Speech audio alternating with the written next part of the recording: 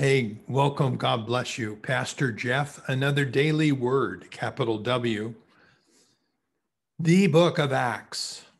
Wow. We're still in it.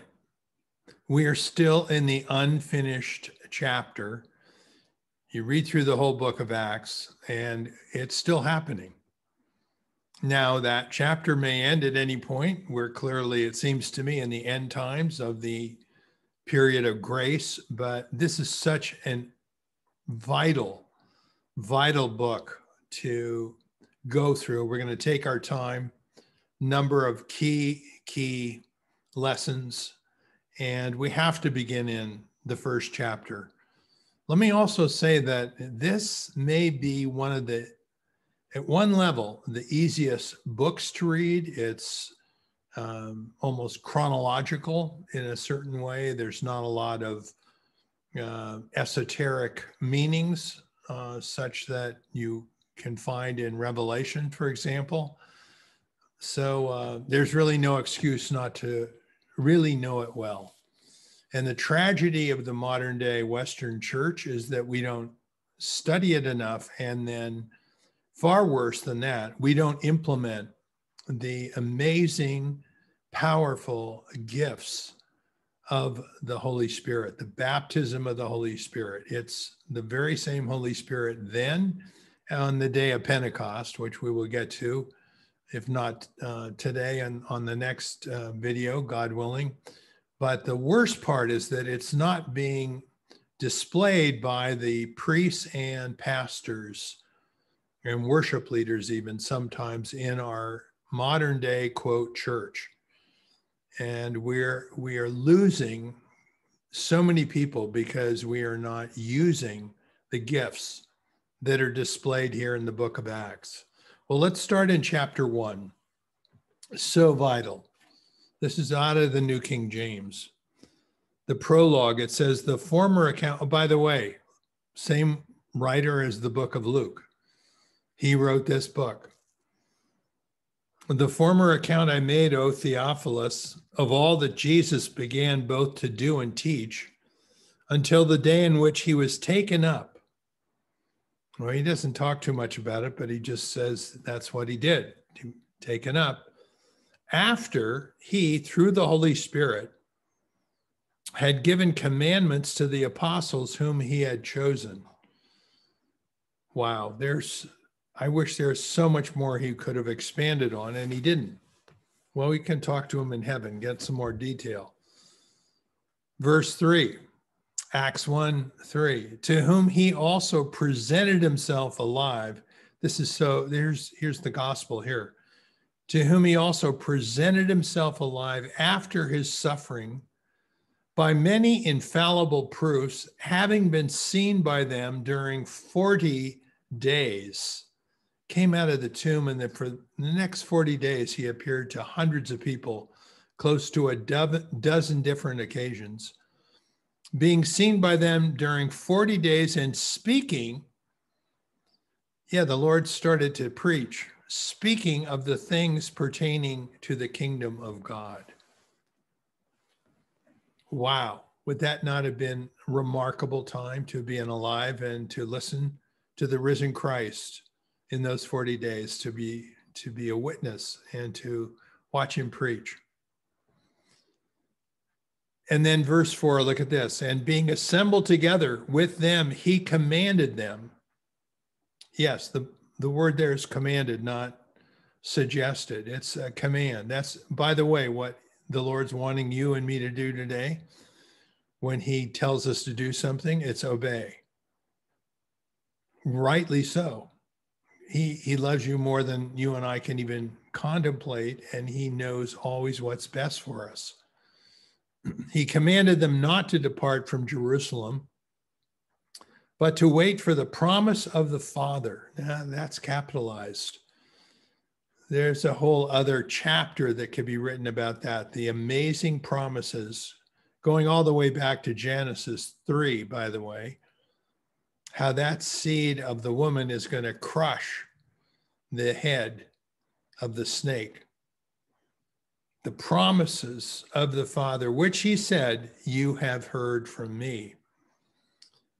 in verse 5, for John truly baptized with water, but you shall be baptized with the Holy Spirit not many days from now. Let me just say that there are dead churches where the Holy Spirit is not baptized for people. There's no laying on of hands. There's, even in my own community, there are pastors that disbelieve the charismatic Pentecostal teachings that I did as a pastor. Hey, that's going to be up to them when they kneel before the Lord. But there's division in the body of Christ. There's apostasy. There's deadness because we are not baptizing people with the Holy Spirit, as did Jesus. I'm going to repeat verse 5. These are the words of the risen Christ.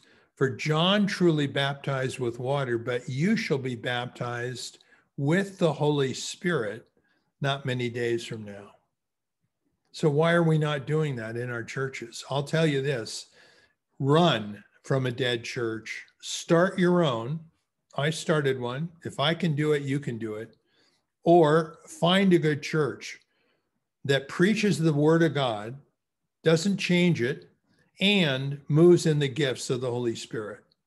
Baptize people in the Holy Spirit so that they are empowered, endued with power, is the fancy theological term, so that you can witness, to give the fullness of your life purpose.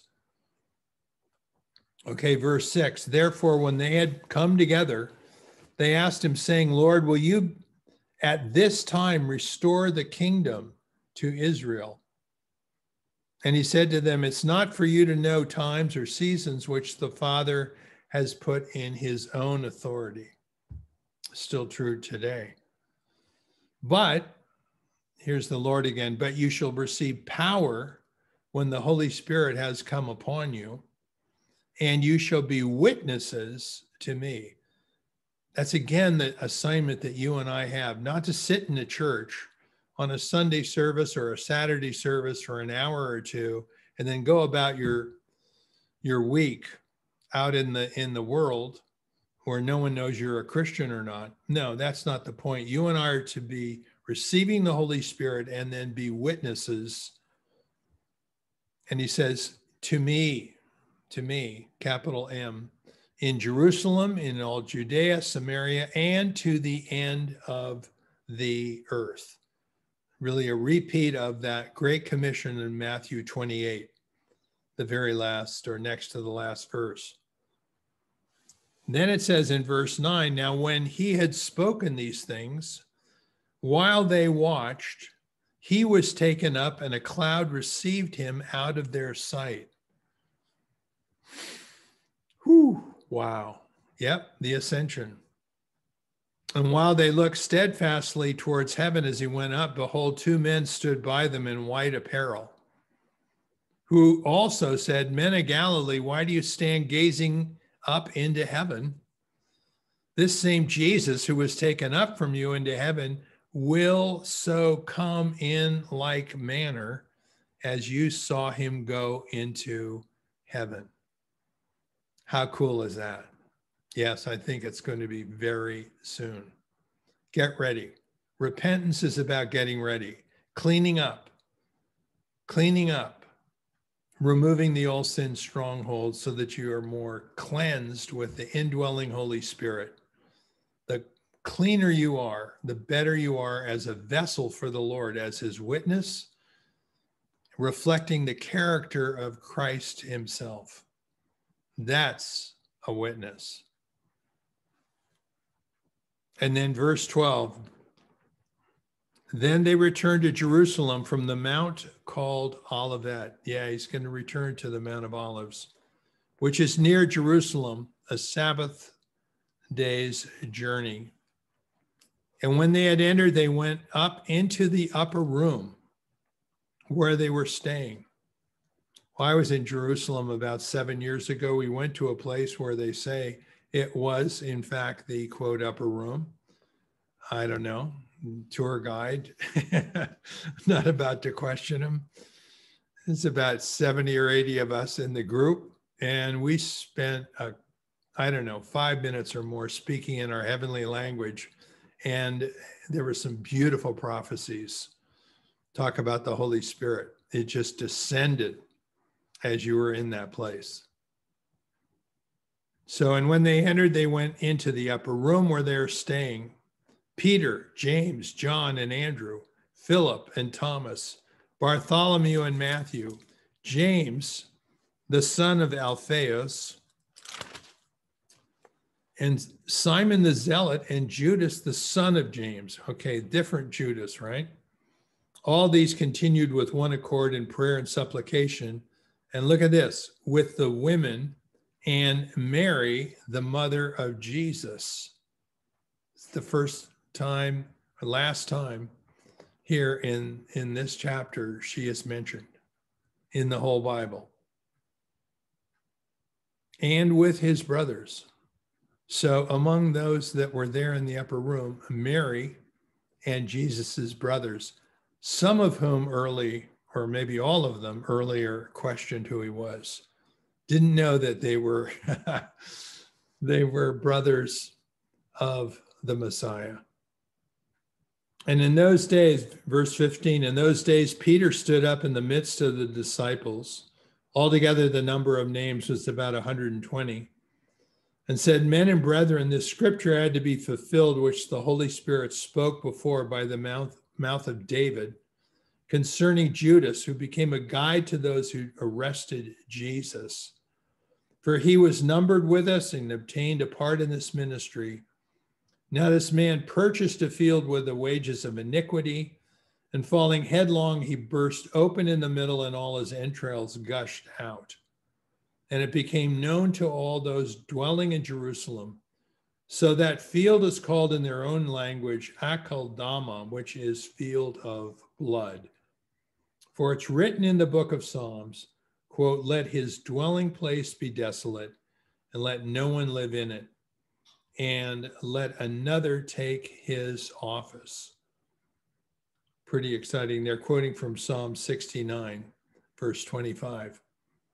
Therefore, this is Peter saying, of these men who have accompanied us all the time that the Lord Jesus went in and out among us, beginning from the baptism of John to that day when he was taken up from us, one of these must become a witness with us of his resurrection. Yes, they wanted someone who could eyewitness the reality that Jesus rose from the dead. And they proposed two, Joseph called Barsabbas, who was surnamed Justus, and Matthias. And they prayed and they said, you, O Lord, who know the hearts of all, show which of these two you have chosen to take part in this ministry and apostleship, from which Judas by transgression fell, that he might go to his own place. And they cast their lots, and the lot fell on Matthias, and he was numbered with the 11 apostles. Thus ends chapter 1. Tell your friends, have them subscribe. We're going to go through the book of Acts, God willing. God bless you until next time.